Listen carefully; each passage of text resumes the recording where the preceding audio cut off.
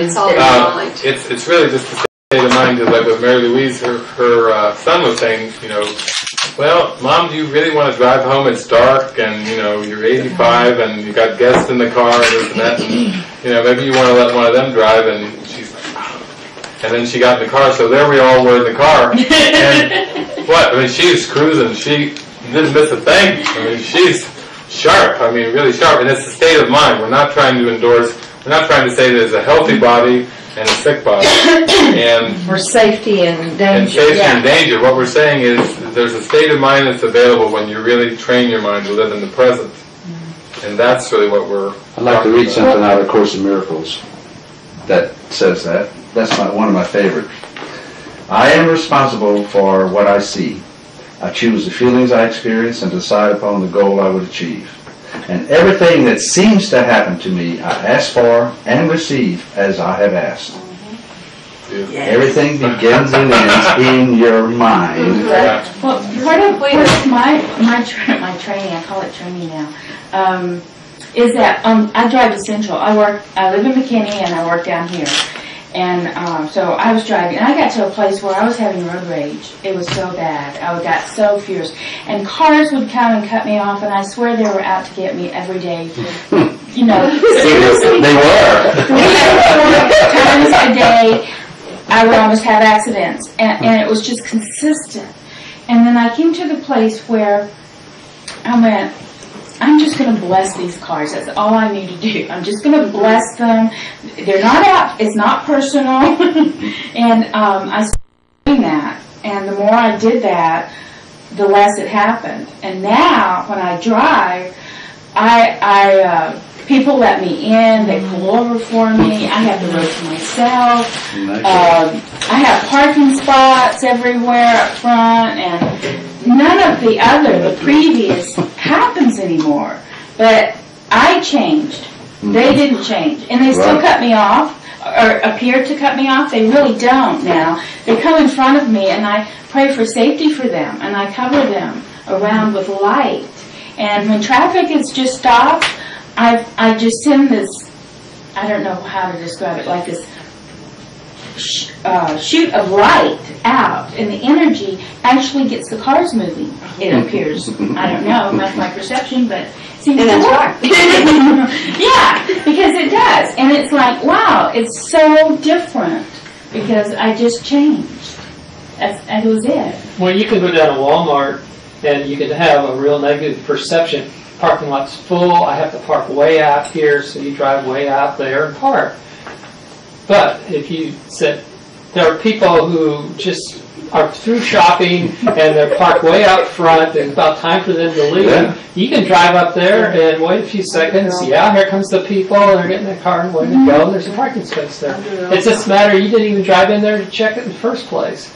So lots of times if you think the world is okay and just assume that, it is okay because well, part of what I'm learning is that my world is in the present moment, whatever that is, and so that it's not in anything that's in experience that's going on, or the situation.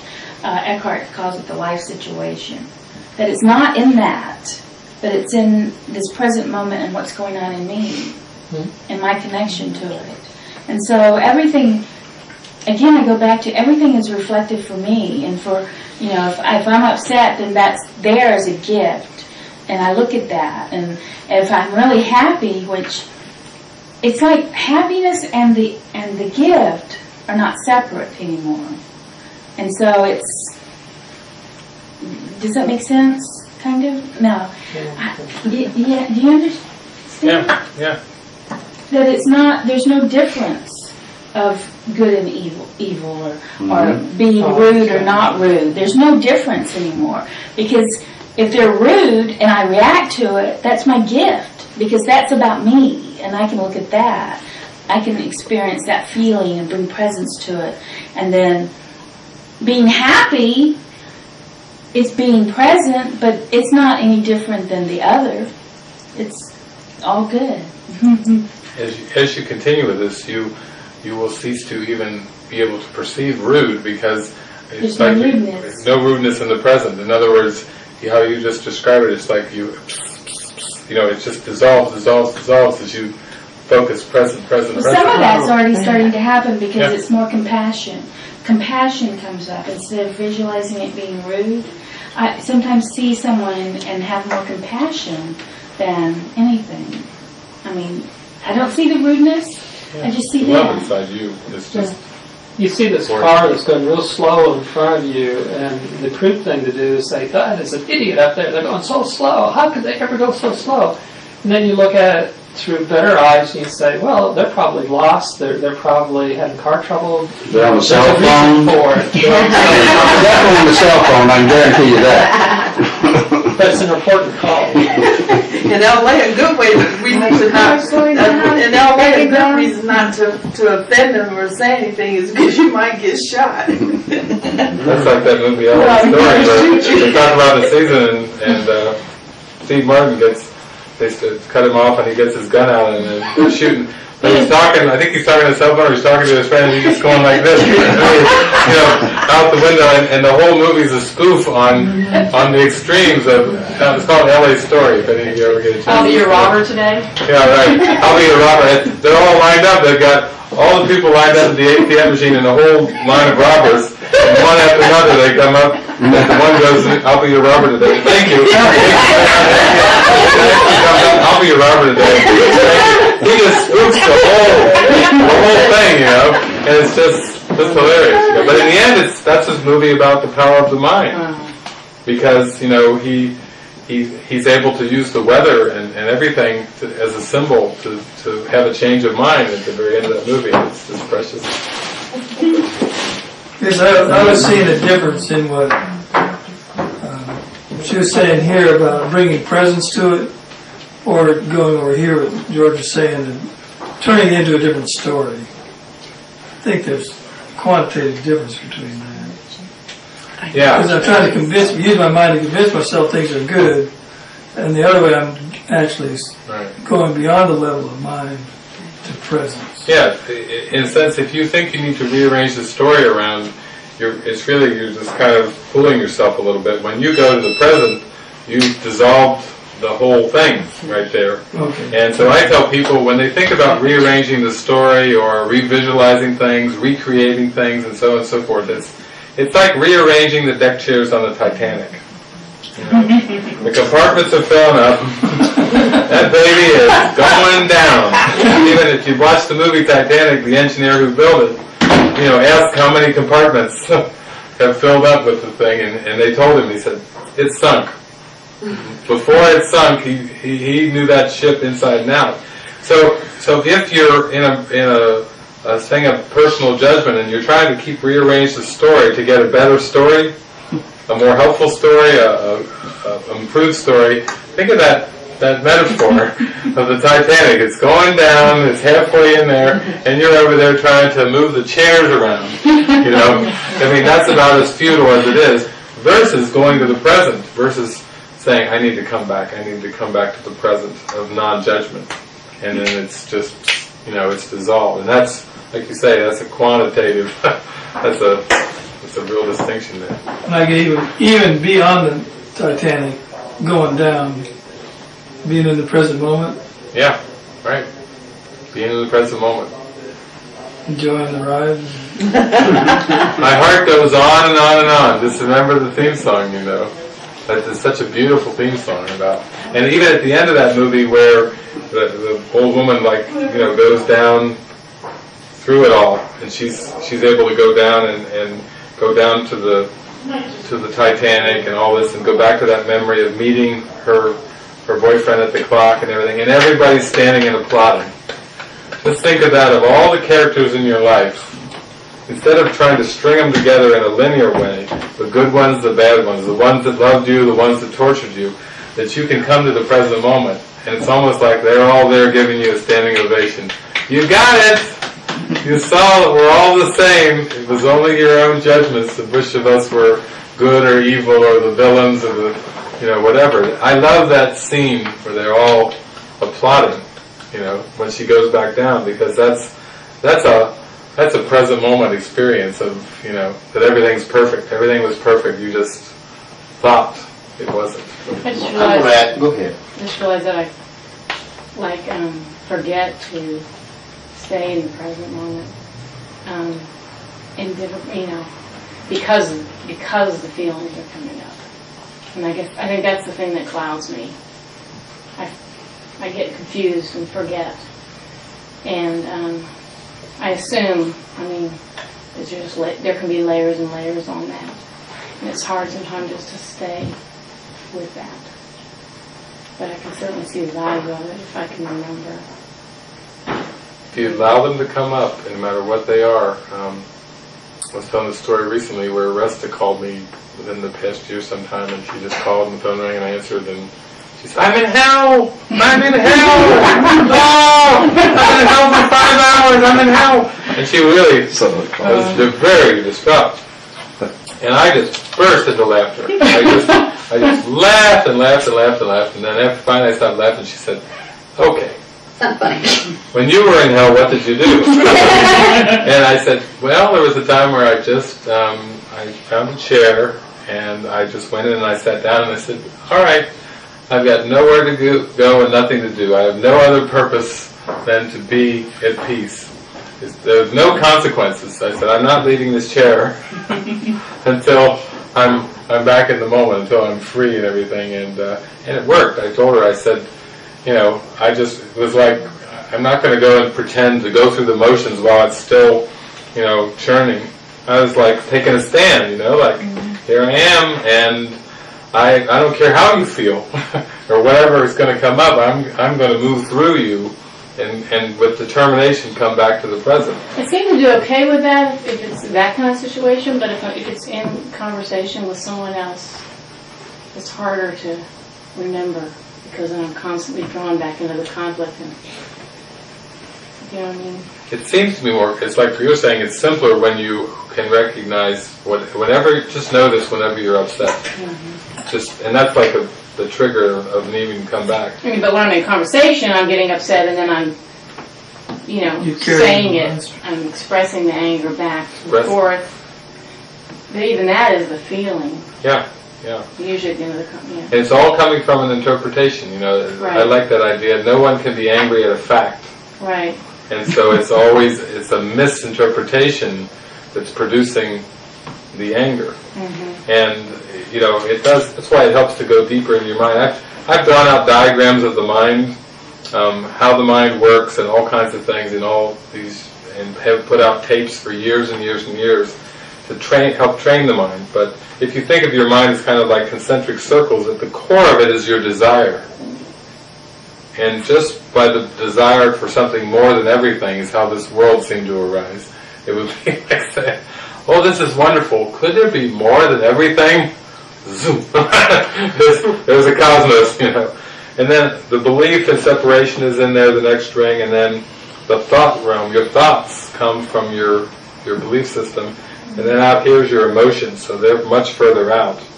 And then the perceptual world that you perceive, the gross perceptual world that you seem to see with the five senses and perceive, is way out here on the outer ring. So this whole thing is a cause-effect relationship that your emotions produce the world you see. The Course says you first look within and decide how you feel, and then you look outside and see a world.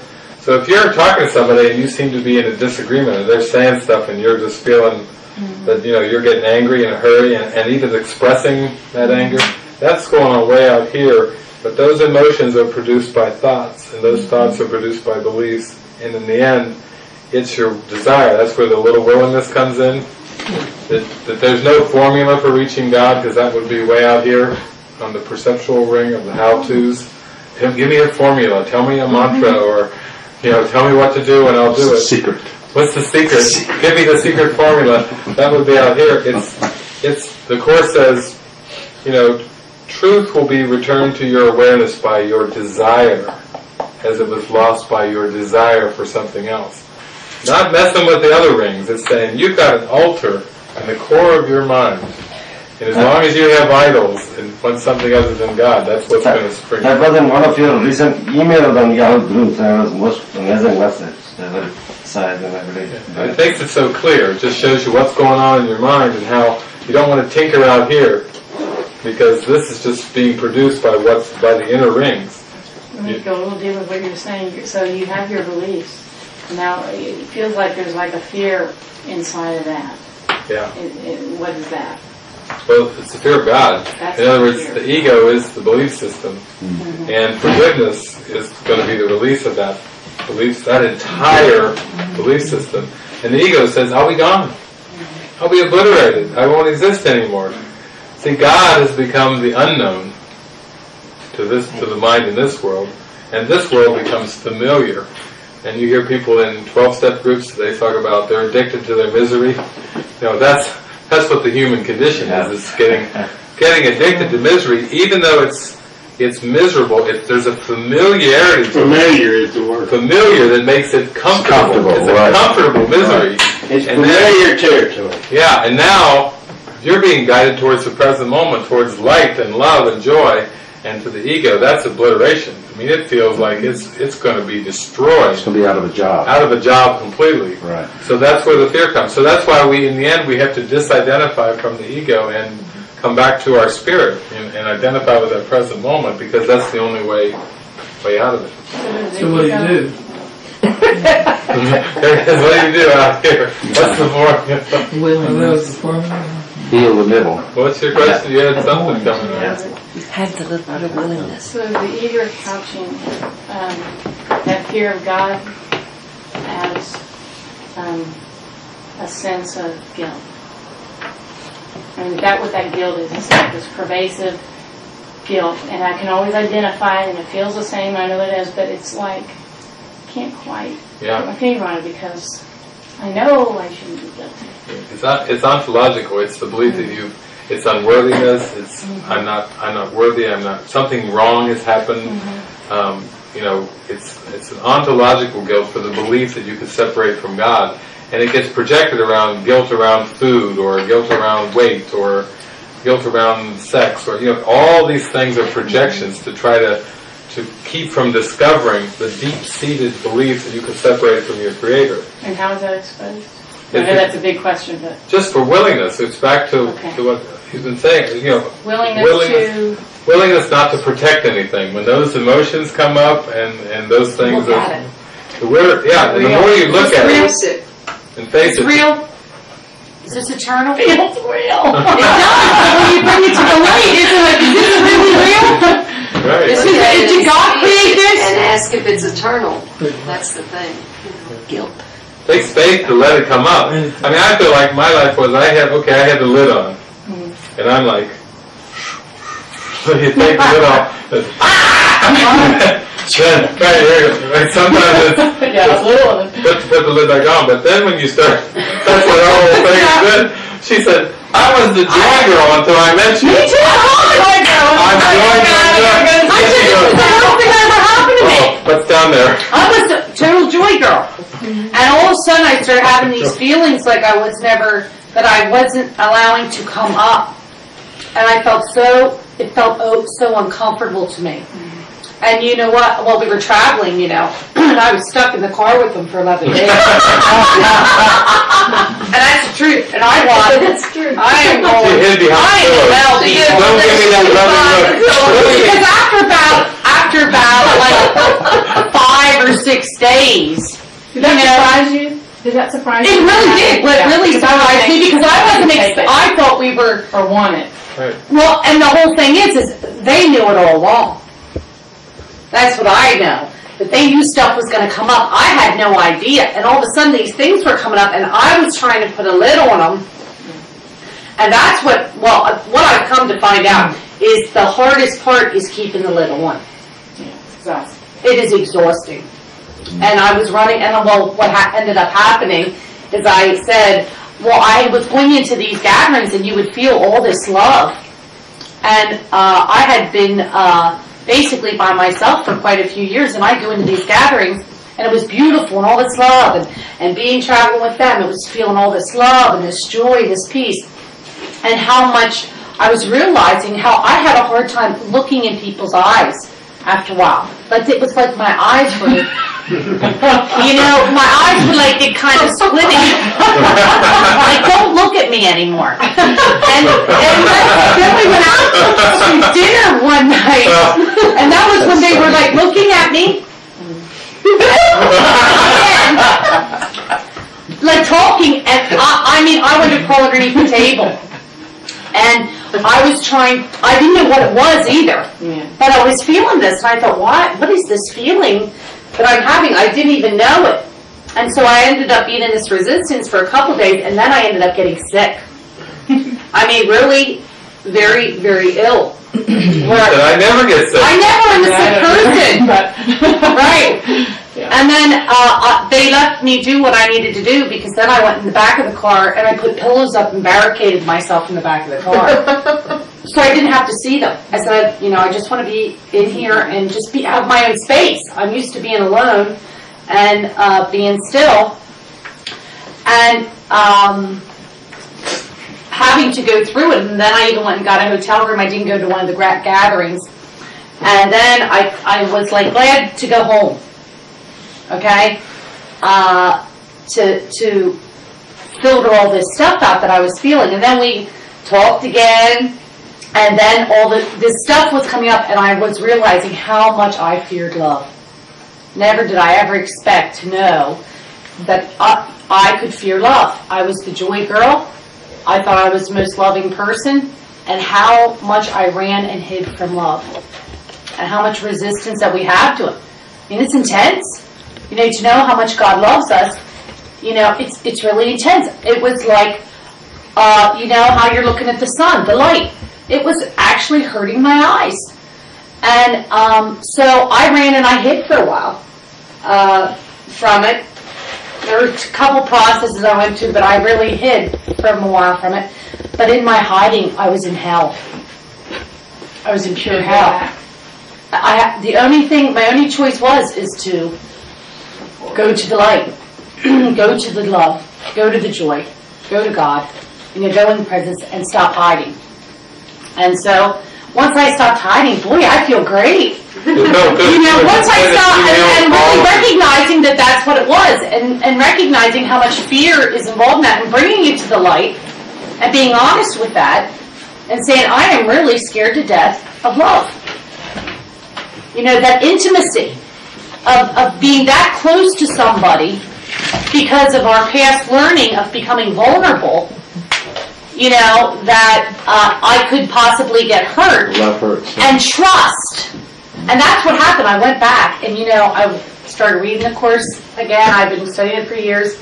And that was the thing, that certain words like stick out at me when I'm reading. I don't know about you guys, but certain things just, it hits me. I've never seen it. I read it 100 times, but this is the first time I saw this one. And the word came out in there, and it said trust, like 3D.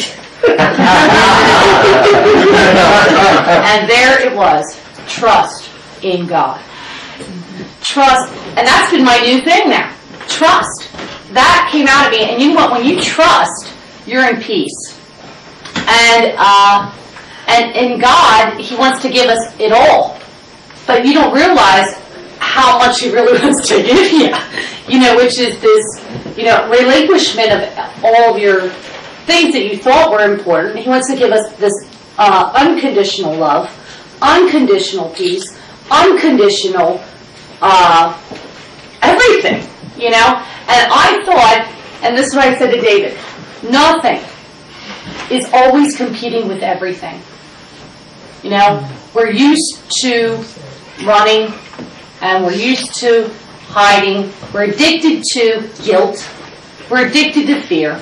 We are not used to feeling this. And when you start feeling it, you see your resistance to it, and it's just amazing to me. You know, to really pay attention to what I'm really feeling here. How can you, you know, in the presence of all that love, not want it? You know, that saying, okay, that's enough now. I had enough now. And so what I did was I stopped running. And now that I stopped running, and I'm going into life just being and accepting God's love, and accepting the gift of peace, and accepting instead of running. And whatever that means, I'm staying in the now, you know, and I don't know what that means, but I'm enjoying it right now. I'm not running. I'm standing in the light. I'm accepting my salvation. It's my inheritance, damn it. Hey, I'm telling you, man, I'm in hell. It's not right in that damn good. And I want it, and I love it, and it's like a cuddly, lovely blanket. And I want it, and it's just so beautiful, and you know what? It's so beautiful to be in it, and to be with witnesses, jumping in joy with it.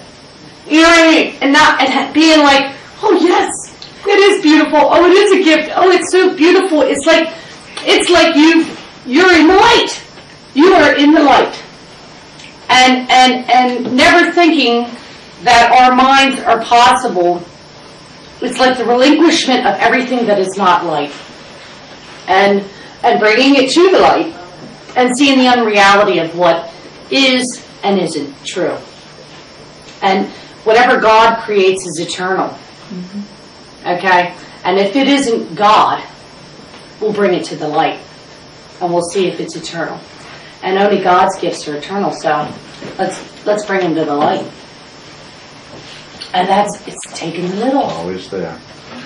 It's taking it. Right. The light is in us now. It's the light is in the right. It's right there.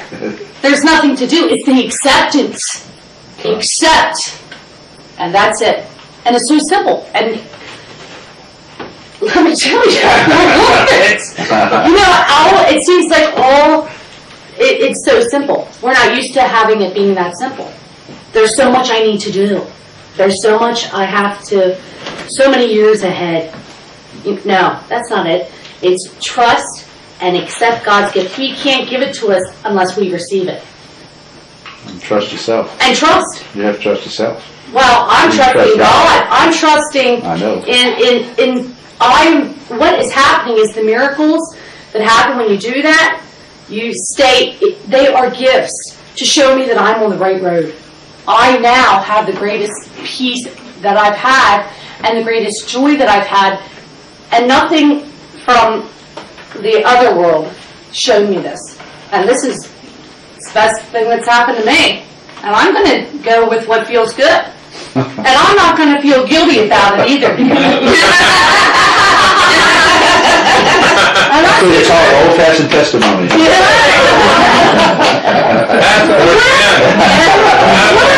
Experience. Yeah, and it's just like, right, whatever that means, I don't know. But I'm going to sit back and take it. We appreciate it. Can I ask you one last question here? If you're dealing with somebody that's mentally ill, this is not organic, but it's just that they're really having panic attacks and they're... Who says that's not organic? Well, it could be. She's a therapist. All illness is mental illness. So, I love that. I have a question. And a confession. This will be our wrap-up. Well, that's what I want for me. I didn't hear your question. Mostly for you to talk. I have a question, and I have to... Oh, you still got your question? Finish what he was saying. Oh, okay, I'm sorry. If someone's taking a lot of tranquilizers and they're not necessarily dealing with their problems, is that just an extension of what you're talking about, not being in the light? Yeah, tranquilizers you might think of as magic. It's almost like if you had a potion, made a witch's potion for yourself to try to, because you wanted to hold on to the guilt or the sickness, but you wanted to alleviate the symptoms or to mediate, make it a little softer, a little easier to accept. You make a little potion.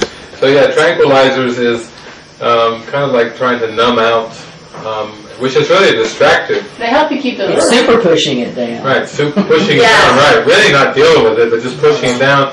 And basically, you know, when the mind chooses a symptom for the body, or whatever, whether it's feeling drugged or feeling illness or whatever, that's a decision of mind, because the mind is saying, I want to hang on to my guilt and the world the way I've constructed it. and I'm going to call a witness and say it's something out there. That body's doing it to me. You know, the body's hurting, or the body's this and that. Try to make up things like conditions and non-mental motivators, like instincts. You know, instincts is an attempt of non-mental motivators, but that's why I was sharing with you at the beginning. All illness is mental illness, and it doesn't seem that way. It seems like there's maybe sometimes that there's physical causes, but there never is a physical cause. Well, isn't all medicine magic? Yeah, and all medicine is magic. Well, what about alcohol? Yeah, Same thing. Same thing. Exact same thing, or tranquilizers or whatever. Or sex, or anything that other. Yeah, or putting a coat on. You were saying putting a sweater on or whatever. Anything that you're using to try to alleviate a discomfort by using something in form to shift. There's the deck chairs of the Titanic again, coming around again, is really denying that the guilt's within you, and you need to release the grievance or release the attack thought. So that's the best thing to do in those, when your mind's tempted to make a judgment and say, is it partially physical? It's just to remember, okay, this is a mental problem, and I need to get back to the present moment for it. Question, and then I just want to tell you this feeling. In Alcoholics Anonymous, the only time I ever wanted, I've been sober like 23 years, about it, and going the whole time. The most I ever wanted to drink is at meetings. I don't even think about alcohol. What a great testimony for it.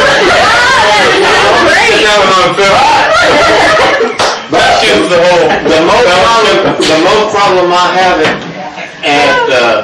with my ego and controlling my ego is at we share, because my ego wants to judge what people are saying and how far along they are. Or if they're as far along as me, or I'm further along than them, or blah, blah, blah, blah, blah.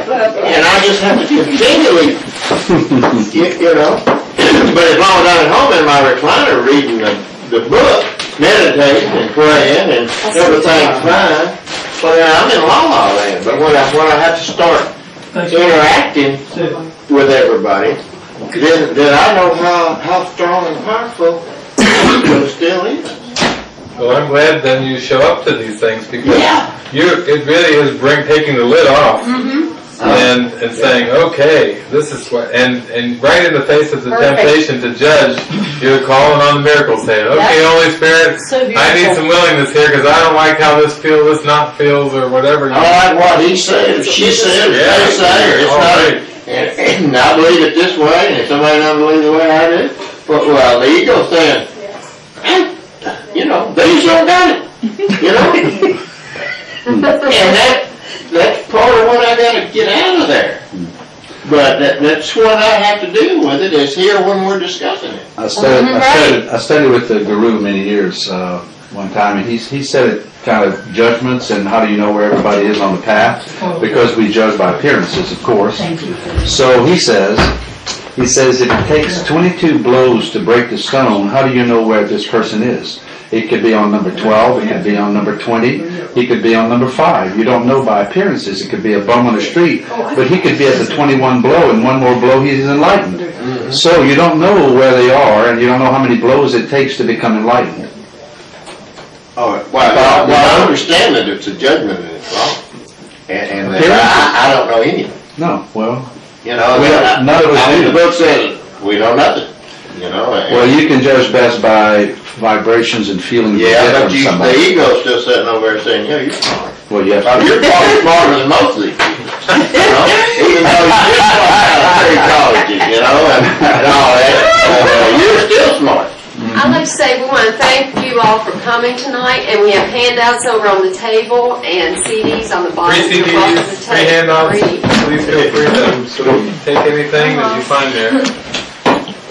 And the CDs are at the bottom shelf, and I think they're samplers. The CDs of the gatherings, you need to play them on a computer or an MP3, or a computer in the MP3 format.